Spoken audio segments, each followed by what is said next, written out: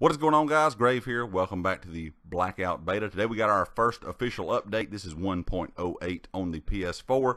It is around 1.5 to 2 gigs. Pretty good size.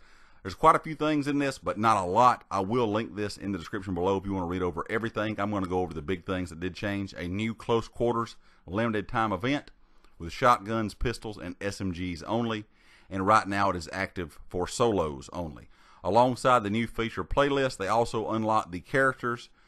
All of the characters, you can play them, except the zombie characters are still locked for now. And the biggest change was they added kill cams to the game so you can see who killed you, where from, and how. Of course, this is something that's always been in COD multiplayer, kill cams. I find this kind of interesting because it's going to take away from the tactical gameplay, in my opinion, because when you die now you can definitely tell your teammates where somebody was exactly, especially when you learn the map more, especially when the game is out in its final stage.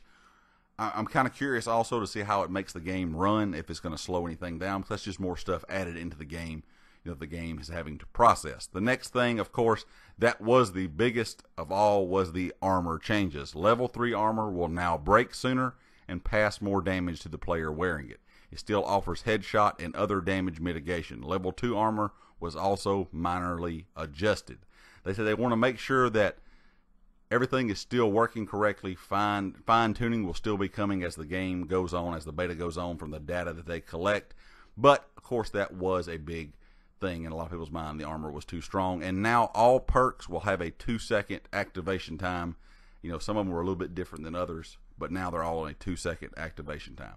Anyway, guys, like I said, if you want to read over every single thing, it's listed down in the description below.